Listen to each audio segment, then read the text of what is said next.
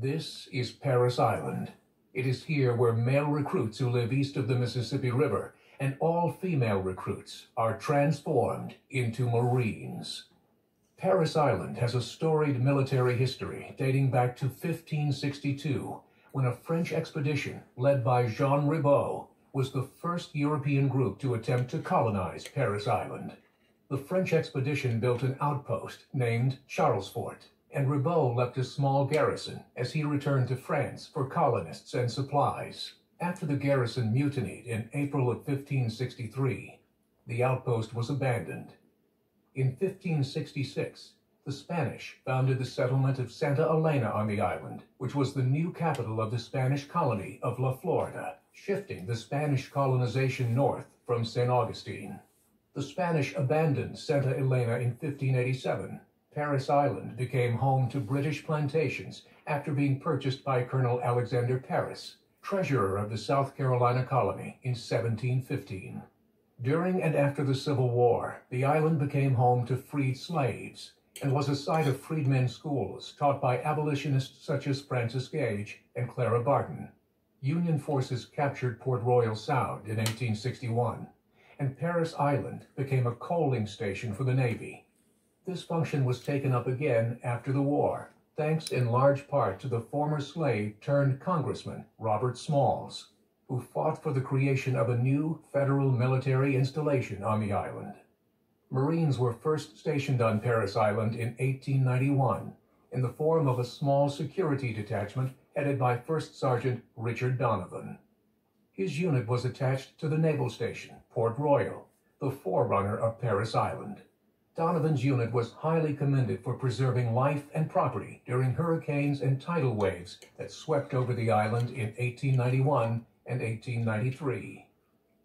Military buildings and homes constructed between 1891 and World War I formed the nucleus of the Parris Island Historic District.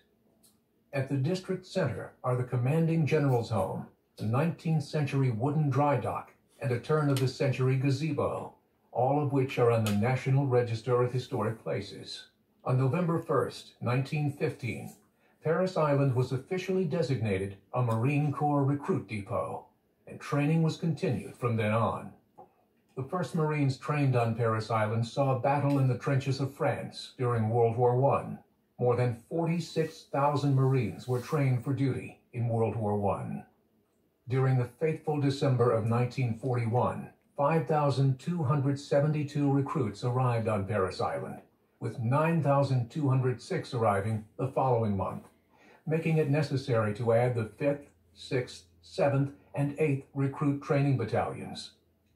As the war influx continued, 5 battalions were sent to New River, North Carolina to train, and the depot expanded to 13 battalions.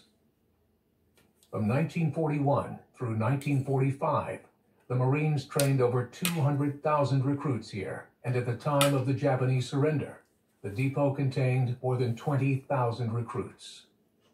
In 1946, Marine Corps leaders reorganized Parris Island and decided to give it a designation that would reflect its primary mission, the training of Marine Corps recruits. Thus, the world-famous Marine Corps Recruit Depot, Parris Island, South Carolina, was born.